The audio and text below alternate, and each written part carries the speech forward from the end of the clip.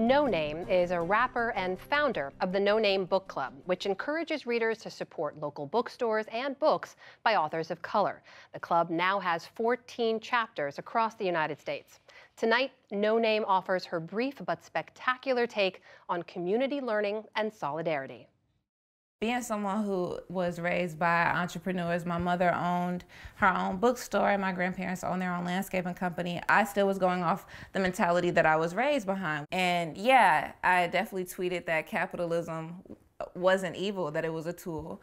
And a lot of people pushed back and were very expressive about how wrong they felt I was. So I just started doing my own research and realized there is a whole structure in place that keeps people poor, keeps people isolated and marginalized, no matter how hard they try. I started going through the rabbit hole of reading and learning more about systems that keep people oppressed. I started reading Wretched of the Earth by Frantz Fanon. Soon after, I found George Jackson's Blood in My Eye. He spoke a lot about the need for social revolution. I really wanted to sort of form a community, like to have a book club. I selfishly thought there might be people who in the meeting could also help me understand the material that I was struggling to get by myself.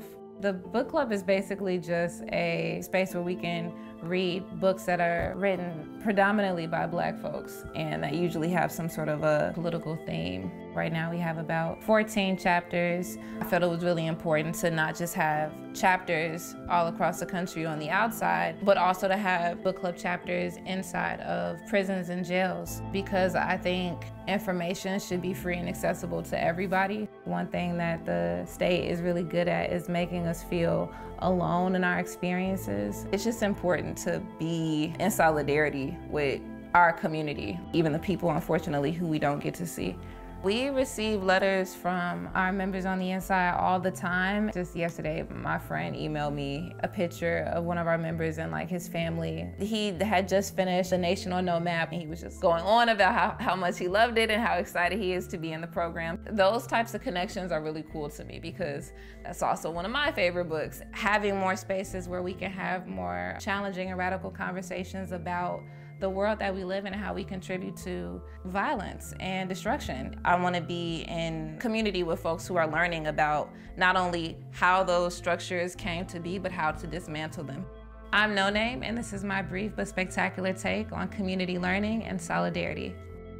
And you can watch more brief but spectacular videos online at pbs.org/newshour/brief.